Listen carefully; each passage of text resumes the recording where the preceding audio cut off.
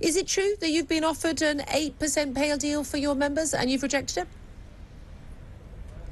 Yeah, we have rejected an offer of 4% for this year, nothing for last year, and another 4% for next year. But that is conditional, Julia. That's conditional upon us accepting thousands of job cuts and the safety regimes in Network Rail's maintenance being slashed in half. So that's an unacceptable offer to us at this time. We're seeking an improvement on that, and we want to work with them to try and get an improved offer. But at the moment, we just don't have one. So the strikes remain on. OK, and obviously at least people were around the table. Again, as Laura Dodsworth was just saying, an awful lot of people would find that a very welcome pay rise. And of course, as you point out, if it's over a period of 3 years, that is undoubtedly a real terms pay cut. There's no doubt at all. But if it's if you said this year, you know, nothing for last year. Well, we didn't see this level of inflation last year. This is a new development we're seeing, and we're told it's going to be a sort of, we hope, a fairly temporary development, even if it's just for a couple of years. With millions of other people not getting anything like that, do you think you've still got public support? Well, Julia, look, people in this country have seen their living standards falling now for decades, and we're now in the sharpest decline of living standards since records began. And we've got the worst drop in living standards out of all of the G7 countries.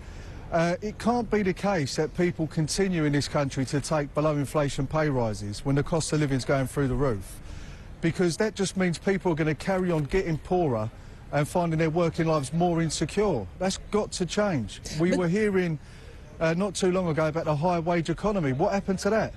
Well, I mean, if you lock people in their homes for a best part of a couple of years and they're not producing anything, and you've got railways with basically no one on them, I think that's what happened to that. Liz Truss, one of the Tory leadership hopefuls, she may well be looking at the polls, the next Prime Minister on the 6th of September. She is seeking to introduce curbs on what she calls militant action by trade unions. I think, and I don't mean to be rude, Eddie, I think she might be talking about you and your mate Mick Lynch. She wants to introduce those within 30 days of becoming Prime Minister. Basically ensuring a minimum service is provided on vital national infrastructure, such as railways. Also having a minimum threshold as well, raising the minimum threshold for the number of people in that union voting for strikes. Now, there's no doubt at all you've got a huge support from your members for your strike. But should there be a requirement that people who work in essential public services, that they have to provide a basic level of service so that you can't hold the whole country to ransom while you battle with your bosses?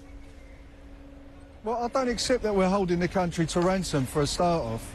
And it seems to me that people like Liz Truss, their approach to the cost of living crisis is to criminalise dissent against poverty. That is what she's really talking about. The reason living standards have been falling for 30 years across Western economies is because successive governments have set out to reduce the ability of working people to bargain for better wages. And that's her approach to the cost of living crisis.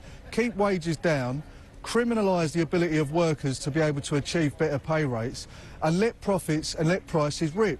She's got it the wrong way around. What we need is redistributive policies in this country that are going to take those bumper profits and redirect them into the pockets of working class people where they're needed. And also we need to cap prices, not wages. Well, you say cap prices, not wages. Look, you know, we have a free market economy. I mean, you're talking about sort of going back to the 1970s. We don't have a free market economy in Labour. Don't we? Everyone likes a free market until it comes to free market in Labour. Why don't you take the restrictions off us and let us bargain freely? We're the only part of the economy that nobody wants to be able to bargain freely. That's not right, is it? Well, I mean, you're on strike. How strong are those restrictions? It's not unreasonable to require, and you've more than fulfilled those requirements, a minimum threshold of essentially people voting for the strike action. That's not unreasonable. We've already beat the thresholds in this dispute. I know. We have got the most restrictive anti-trade union legislation in Western Europe. We're on a par, according to the International Trade Union Congress for Trade Union Freedom Rights, with Russia. That's what we're on a par with. And yet you're able to go on strike. Introducing new laws. But you are able to go on strike. The postal workers are on strike. We'll have strike ballots, no doubt, by health workers and by teachers. Somehow these terribly restrictive policies mean that you can't go on strike except you can. Oh, come on. look, if you don't want strikes in the economy during a cost of living crisis, what you need to do is address the problem, and that is falling living standards and falling wages. They need to come up. That's how you stop a wave of strike action in the country. We're not striking because of our ability to, just because we've got laws that allow us to. We're striking because our members are suffering in this cost of living crisis and they're being threatened with redundancies. Now, that's not acceptable. So if people want to see a bit of industrial peace, what they're going to have to do is address the problem, not criminalise dissent against poverty. OK, but it's not dissent against poverty. Your members are not living in poverty. Let's stop that nonsense. Equally, they're not earning 100 grand either. But they're not living. This use of the word poverty. A lot of my members are on 24 grand. That's not poverty. In this dispute, it's Julia. not good income, but it's not poverty.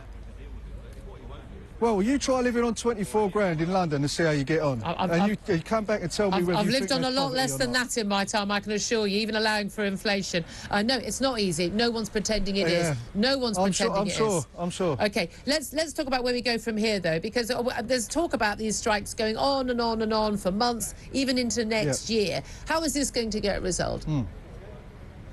Well, at the moment, we've got absolutely no offers from the train operating companies. We have made some progress with Network Rail, so we want to continue in discussions and try and get an improved deal for our people there. But in the train operating companies, there is no offer. And no offer means more strike action, because we're not going to just lie down and say, that's fine, we'll just have a third year of a pay freeze, you can take our members' jobs away from them. You've not been offered a pay freeze. You've been offered 4% this year and 4% next year. That's in Network Rail. Julia, we're in dispute with 15 companies. So none of those train operating companies, none of the train operating companies are offering you any more. So members who work for them aren't getting any more. They're not offering us anything. They haven't offered us 4%. They haven't offered us 1%. They're offering us 0. What is happening? They haven't made any offer. Let me clarify. You go in. You're one of the negotiators. You go with Mick Lynch and others. You're at the negotiating table.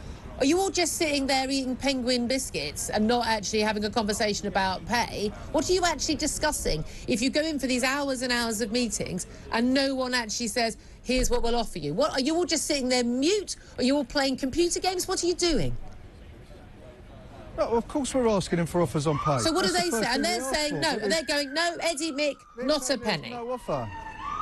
Do you know, I've got to be honest with you, I don't believe you. Well, that's up to you, but you can... why don't you ask the train operating companies then what they're offering? Because they're not offering us anything on pay. Why don't you ask them what they're offering? You're saying you're sitting there for days on end, and there is no offer on pay at all from any of those train operating companies. Well, we can't help that, can we? If we're saying to the other side of the table, we need you to make an offer on pay, and they don't do that, we can't force them. We've got to come out here and take strike action, haven't we? Can I just say, by the way, apologies. We're out here on these picket lines. Outside, as you can hear, the problem with outside broadcasting, of course, is you do get the background noise on Euston Road. Sorry about that, everybody, but thank you for persevering. If we were getting offers on pay, we'd be considering them, but we don't have any offers on pay from the train operating companies. We don't have any offers at all. Someone needs their heads banged together. Can I come in and sort this out? I wish you would. I mean, I'll tell you what the problem we've got is we've got a load of companies with a mandate from the DfT to strip jobs out, cut back on wages, and we're not seeing any offers coming forward that address the cost of living crisis. OK, well, and I think that's because the government's policy is to keep wages down rather than tackling the obscene profits and shocking prices we're seeing in the economy. OK, just final word from you, Eddie Dempsey. What is your message to the many millions of people who might have needed to go on the railways to get to and from work, visiting family, running their businesses? What's your message to them today? My message to them is don't let the media try and play us off each other. You know full well if you can't get to work today, the only reason people are bothered about it is because we're on strike. No one cares about you when you do get to work, except people like us. I'm interested in what happens to people when they are at work. Are they getting a pay rise? Are they being looked after? The only time people in the media seem to be worried about workers is when they can't get to work when we're on strike. What about when they get there, Julia? You need to be listening to my show more often, Eddie. You might learn a lot.